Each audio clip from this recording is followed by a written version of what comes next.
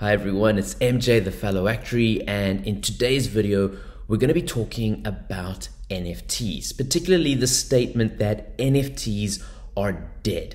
And I know this is coming about because of the recent crypto crash, and the thing about these crashes is they've happened in the past and they're most likely going to happen again. Whenever there's high expected return, you can also expect to have these volatility storms where we go through these periods where there are these shocks in the price, they come down, and we could even then enter a bear market for foreseeable, maybe a couple of months before we start seeing the spiking up again. Of course, it's crypto, anything can happen. These bear markets can be very short-lived. We could have prices rebounding, or like I say, it could take quite a while for the prices to return. But because of this price crash, some people are saying that the NFTs are dead.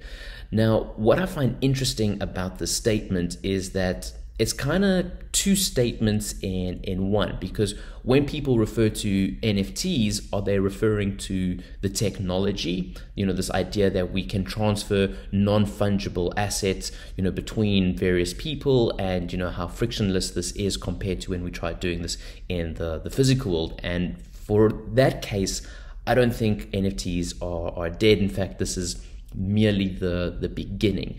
And I think anyone who's been in logistics or is part of admin of any sort of financial securities or anything like that will realize that the technology of transferring of ownership is huge, and we can just see NFTs kind of going through the roof from a technological point of view. It's kind of like saying, oh, someone started selling books and the book stopped selling. Oh my gosh, it's the end of, the printing press. It's like, no, maybe that one application of it didn't work, but the technology itself is going to push forward. And I like to always do that. I like to always compare NFTs to paper, because essentially anything you can do with a piece of paper, you can do with an NFT as well. Just like how you can create art on paper, you can create a bond on paper, a currency, a contract. You can do all of these type of things with the non-fungible technology, except with a piece of paper. If I wanted to send it to you, or you wanted to send it to me, we have to go through this whole elaborate postal system in order to try and get it to one of each other.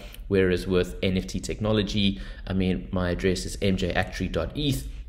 You could send an NFT straight to that address and I'll get it probably before you finish watching this video. So that type of technology is very, very powerful, and we haven't even scratched the surface on the applications, and NFTs are going to become embedded in our way of life.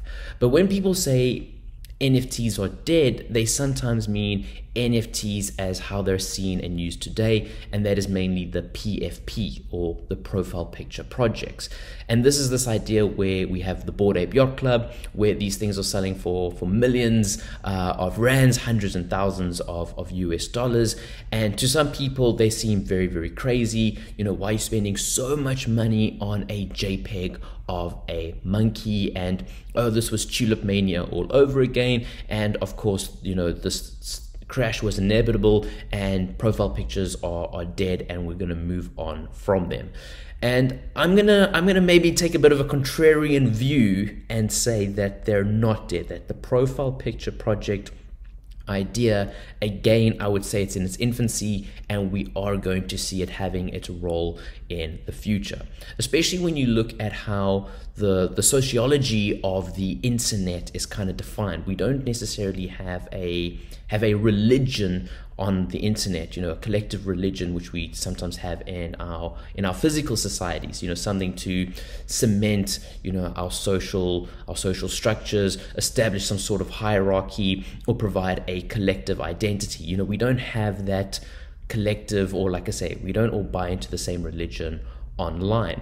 Whereas these profile picture projects can kind of do that. If you think about it, and you look at the Twitter interaction, amongst various users, and you'll see someone with like a Bored Ape Yacht Club talking down to somebody else, belittling their opinion by saying, oh, come back to me when you've got a profile picture that is, past 100 ETH. Being very belittling, but it's this whole thing of, kind of forming a little bit of a hierarchy. And you have this hierarchy between the profile picture projects with, like I say, Bored Ape Yacht Club and CryptoPunks being at the top. Then you've got Moonbirds, World of Women, and, you've got all the other smaller projects coming in there.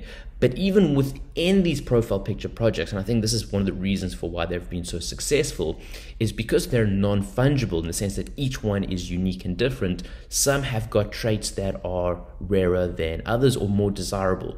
So for instance, sometimes you can have a profile picture where only 2% of them are wearing crowns, or only 3% of them have got blue skin or something like that. And the community then says, well, the rarer these ones are, the more valuable they are. So the people who hold this have more of a, status in the hierarchy. So we're using these profile pictures to almost organize our society on the internet, which of course will lead into that whole metaverse concept as well. But also it's providing people with a collective identity. Again, that's something that religion provides for us here in the physical world, whereas when you go online, it's kind of like, who are you?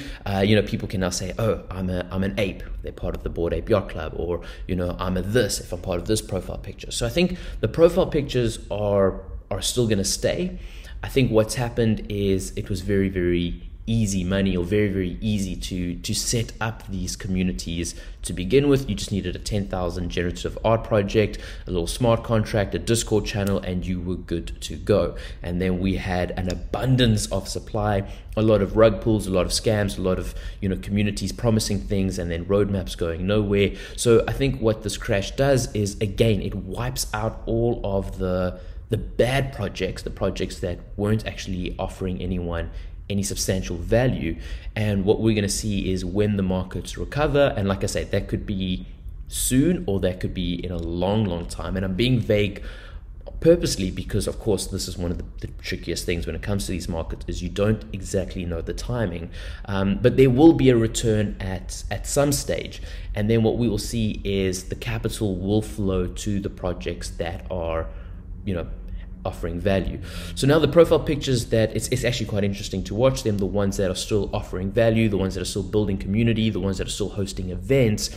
I think these are the ones that when the bear market ends, we can expect them to start performing better. And of course, joining these things, I bought into only two of them. I bought into like a slightly big one and a slightly small one, just to kind of, I guess, learn and see the whole thing.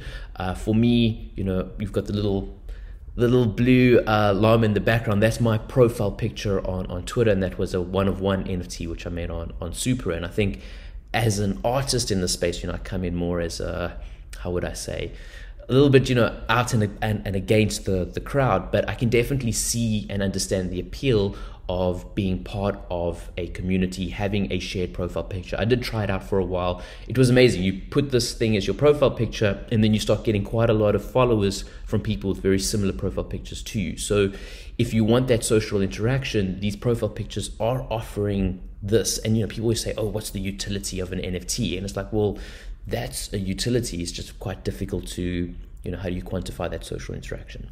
Anyway, maybe going a little bit off topic, but essentially just wanted to make this video, just to say that, are NFTs dead? And the answer is no on both fronts. No on the technology dying out. Like I said, I think that's got a bright future, many different applications, and also a no, they're not dead in their main application at the moment, which is these profile picture projects. I think that they do have a space, specifically on Twitter, and they might even be more so when, we are seeing Facebook is getting more and more involved in the whole NFT game as well.